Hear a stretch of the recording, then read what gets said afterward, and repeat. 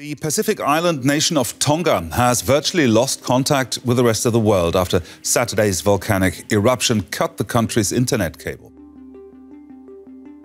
That eruption sent a tsunami across the Pacific Ocean, one that actually caused an estimated $6.5 million worth of damage around the Santa Cruz harbor. It was a seemingly typical day on January 15, 2022, until the Hunga Tonga-Hunga Ha'apai volcano erupted, unleashing a cataclysmic chain of events that shook the world. The resulting tsunami travelled around the globe, leaving destruction in its wake, while a deafening sonic boom echoed not once but twice around the planet. But that was just the beginning. As the eruption continued, a colossal plume of water vapour shot into the stratosphere, filling over 58,000 Olympic-sized swimming pools.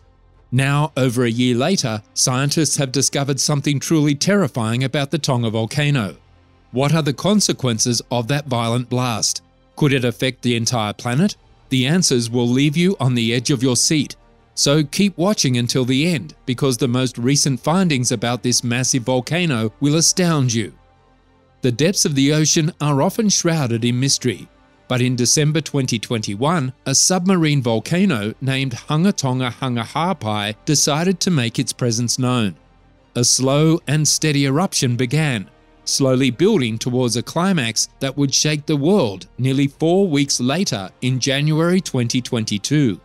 This eruption was a force to be reckoned with, the largest recorded since the infamous Krakatoa in 1883. The eruption triggered a massive tsunami, with waves reaching up to 15 metres high that slammed into the shores of Tongatapu, Eoa and Ha'apai. The ashfall from the explosion covered at least 5 square kilometres, leaving a trail of destruction in its wake. The sheer magnitude of the explosion was felt across the world, with the sound heard as far as Alaska, a distance of over 6,000 miles.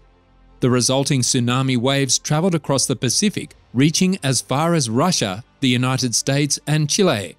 And if that wasn't enough, the eruption also ejected a massive cloud of ash, gas and water over 57 kilometres into the atmosphere, setting a record for the highest plume ever recorded from a volcano. When disaster strikes, the first casualty is often communication. In the aftermath of the eruption of the Hunga Tonga-Hunga Ha'apai volcano, damage to undersea telecommunications meant that information from Tonga was scarce. But even without clear information, the destruction was evident. Surveillance flights conducted by the New Zealand and Australian Defence Forces on January 17th revealed the extent of the damage, with houses, roads, water tanks and other infrastructure in disarray on the west coast of Tongatapu, the Ha'apai Island group and Eoa. Realising the gravity of the situation, the Prime Minister of Tonga declared a state of emergency on January 18th and called for international assistance. Although the death toll was relatively low, with only 3 direct and 1 indirect fatality officially attributed to the volcano and tsunami, the disaster had a massive impact on the people of Tonga. Early government estimates suggest that 84% of the population, or 84,176 people, were affected, especially by ashfall. Around 3,000 people were displaced, and although many returned to their communities, some families from badly affected islands are still on Tongatapu, trying to rebuild their lives. What happened that day, a year ago, was nothing short of remarkable.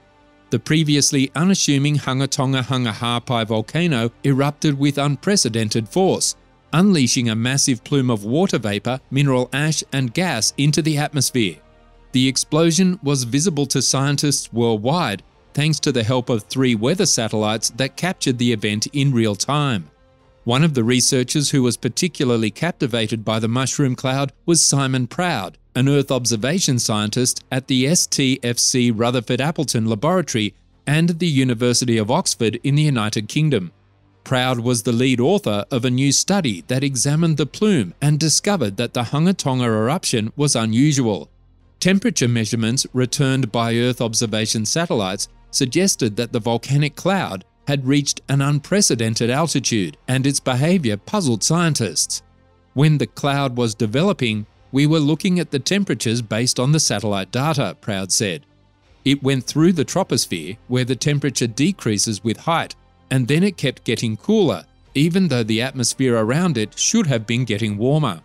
To estimate the altitude and the volcanic cloud accurately, Proud realized that he would need to employ a new approach. Typically, scientists use satellite-borne infrared sensors to measure the temperature of atmospheric phenomena and compare it with the surrounding atmosphere's temperature.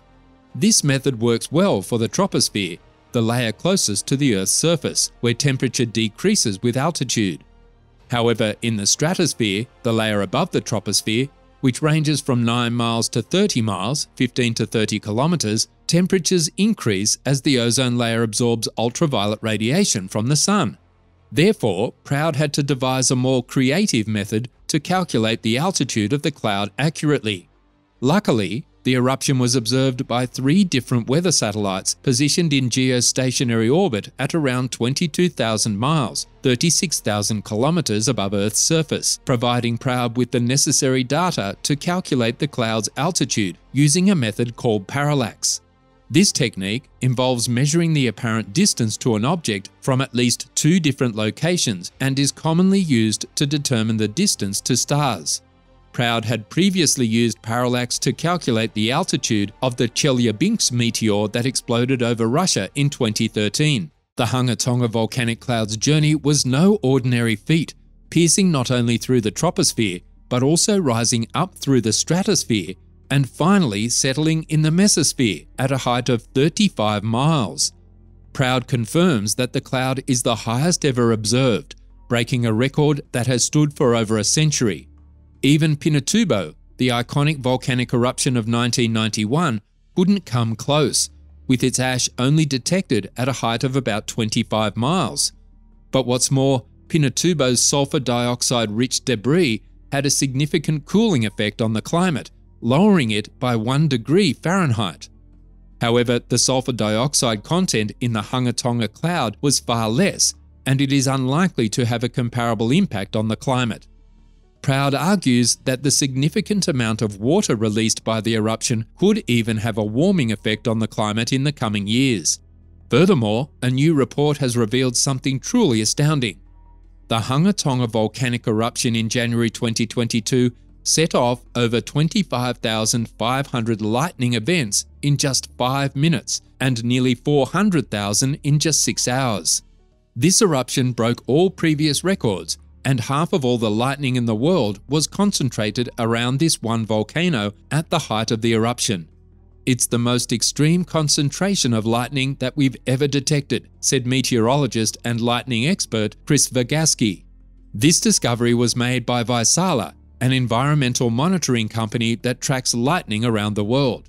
Robert Holsworth, the director of the Worldwide Lightning Location Network, another lightning monitoring network, confirmed Vaisala's findings and said that the Hunga eruption was absolutely impressive in its lightning activity. Lightning is typically associated with unstable atmosphere and requires warm and moist air, which is why it is often used as an indicator of the climate crisis. And a new study led by Louis Milan, an atmospheric scientist at NASA's Jet Propulsion Laboratory in Southern California, delved into the amount of water vapor that the Tonga volcano released into the stratosphere. The findings suggest that the Tonga eruption is a rare instance of a volcanic event that injects a significant amount of water vapor into the stratosphere. Only 2 other volcanic events in the last 18 years have come close to releasing such high levels of water vapor at such altitudes. However, the water vapor from those eruptions disappeared quickly. The Tonga volcano, on the other hand, released a surplus of water vapor that could last for years in the stratosphere. This increase in water vapor could have an impact on atmospheric chemistry, which could hasten specific chemical reactions and, in turn, exacerbate the depletion of the ozone layer, albeit temporarily. The reason why the Tonga volcano injected an unprecedented amount of water vapor into the stratosphere is due to its underwater caldera being at the perfect depth, about 490 feet, 150 meters beneath the ocean surface, according to Louis Milan. If the caldera was shallower, there wouldn't have been enough superheated seawater to account for the observed stratospheric water vapor levels. On the other hand, if it was deeper, the eruption may have been muffled due to the immense pressures of the ocean's depths. The effects of the eruption are being felt worldwide. as Australia has been hit with devastating floods in the past year. The eastern coastline has experienced extreme weather conditions, leading to huge floods and record-breaking rains. Picture a year's worth of rain falling in just a single week, with northern New South Wales and southern Queensland receiving even more precipitation. It's been the worst flooding in Queensland since 2011, and the explanation behind all these events is the Tonga eruption. But how did it lead to such catastrophic flooding? The sheer amount of water vapour released into the stratosphere altered the weather patterns in Australia, which was already experiencing a La Niña weather cycle. To understand how the eruption triggered the floods, it's crucial to look at what's happening in the stratosphere over Antarctica. The Hunga Tonga eruption had a significant impact on our planet's climate, and researchers are still trying to piece together the puzzle. The eruption increased the amount of water vapour in the Western Pacific by 20%, which has caused the stratosphere over Antarctica to be colder than usual. This has intensified the polar vortex, or the winds that spin around Antarctica, which in turn has affected one of Australia's climactic drivers, the Southern Annular Mode, SAM. The intense westerlies have lingered closer to Antarctica, resulting in fewer cold fronts and less winds in southern Australia. However, this has caused regions along the east coast to receive stronger onshore winds, leading to more rain and the catastrophic floods that hit Australia in 2022. This sudden transformation from the destructive forest fires of the previous year is a testament to the Tonga eruption's influence on the climate. But there are still many unanswered questions about the eruption, such as its exact impact on Earth's climate and why it erupted with such force after centuries of being dormant. Now, share your thoughts on whether or not another disaster could be imminent. Feel free to leave your opinions in the comments section.